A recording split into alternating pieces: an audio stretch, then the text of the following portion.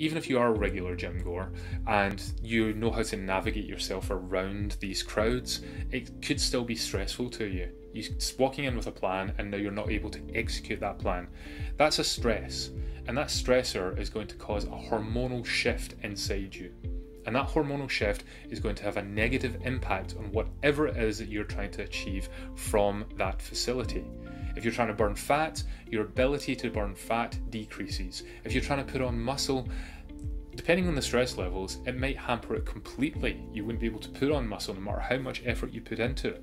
Keeping in mind that you joined a gym in the first place in order to help you on your journey, if you're getting a negative impact, something that's physically holding you back, then that's hardly positive, is it? It's hardly helping you move forward.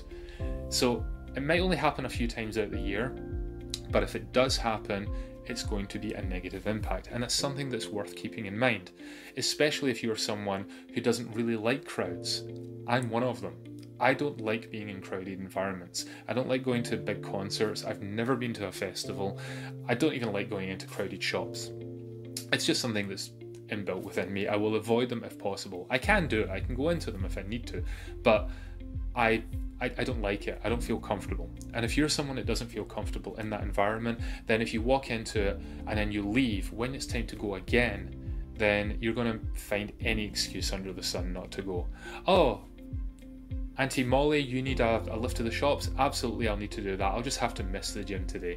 You just come up with any excuse whatsoever not to go because it's uncomfortable. And why would you want to go and do something that feels uncomfortable to you?